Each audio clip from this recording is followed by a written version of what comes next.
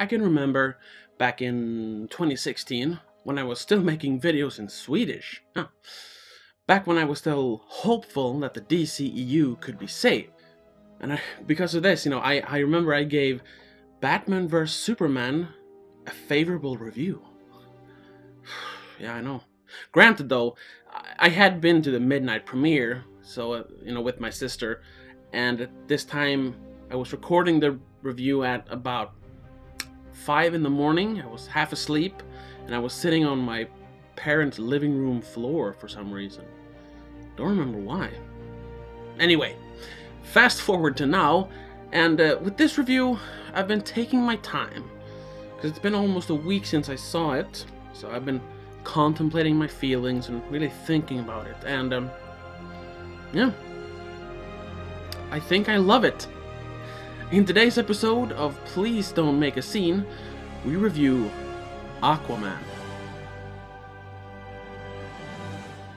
Well, let me just stop you right here. Love is a very strong word, but I definitely like it. Unlike 80% of the other DCU movies, Aquaman actually feels like a movie. Or almost like a movie. I mean, it has a beginning, sort of a middle, and kind of an ending. And Aquaman, or Arthur Curry as he's called, has an arc, almost. An emotional arc. Sort of an arc. And the ending isn't a 45-minute battle scene where they demolish a major metropolitan area. It's only a 10-minute battle scene, and there's not really any structural damage because it's on the bottom of the ocean. But best of all, there is some actual passion in this movie. People express, affection towards each other. Not just, oh, we're best friends, or we are a family. No. Actual passion, love, lust. With kissing. People kiss each other in this movie. I can't remember the last time I saw that in a big blockbuster PG-13 movie. Yeah, I know. A lot of the early reviews for Aquaman was saying that this was the best DC movie since The Dark Knight, though, and those critics were obviously paid to say that. But when you start to think about it, the only good DC movies that came after The Dark Knight was The Dark Knight Rises and sort of Wonder Woman. And Aquaman is not better than The Dark Knight Rises. Oh, not by a long shot. But it might actually be better than Wonder Woman.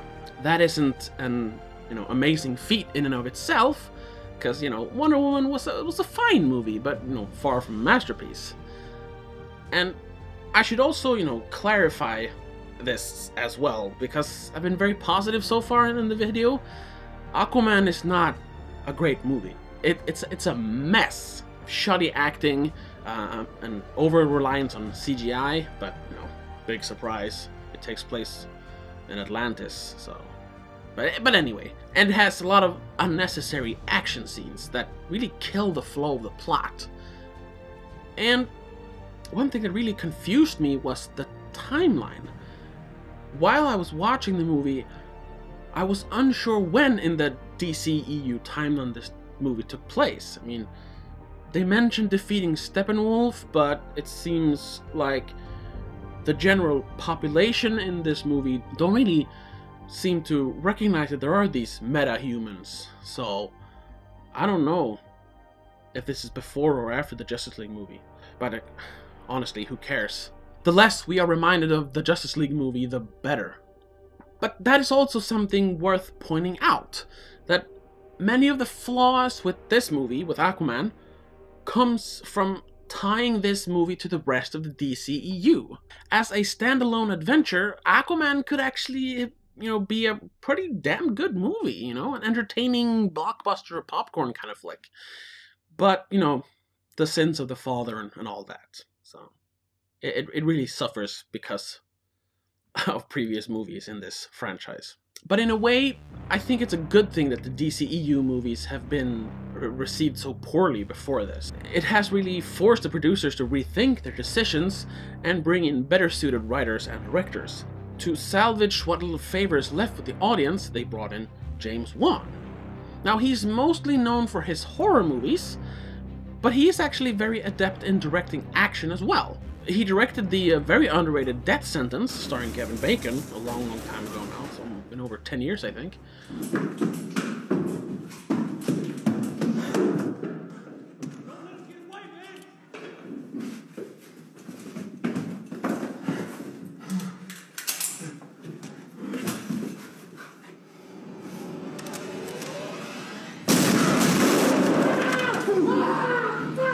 But he also directed Furious 7, which is probably the best Fast and Furious movie after Fast 5. And we'll save my affection for the Fast and Furious movies for another video. Please calm down. James Wan has the ability to direct a movie almost and completely ironically, just like he did with Furious 7, but, you know, still making it genuinely entertaining. And with Aquaman, he manages to do exactly the same thing here. The idea of Aquaman... Permission to come aboard? ...is inherently silly. And James Wan recognizes this, but, you know, does the best he can to balance the silliness with the seriousness. And this definitely rubs off on Jason Momoa in his portrayal of Aquaman, or Arthur Curry.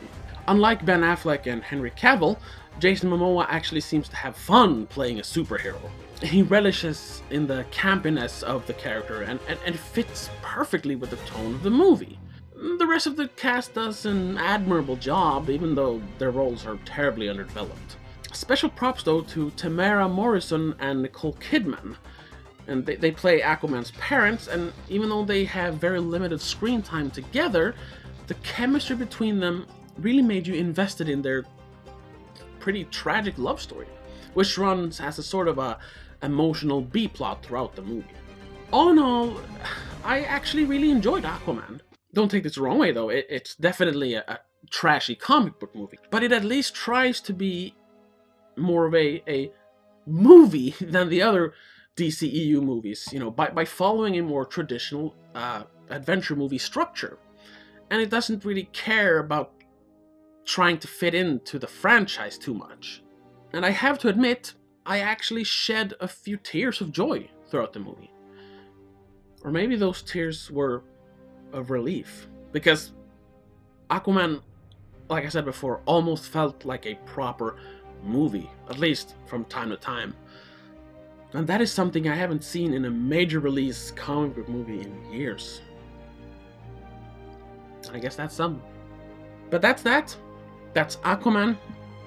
It's in the bag.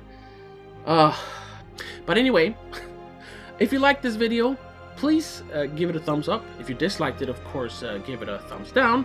But if you did like it and you want to see more stuff like this, be sure to subscribe to my channel so you're updated every time I release a new video. Until then, have a good one.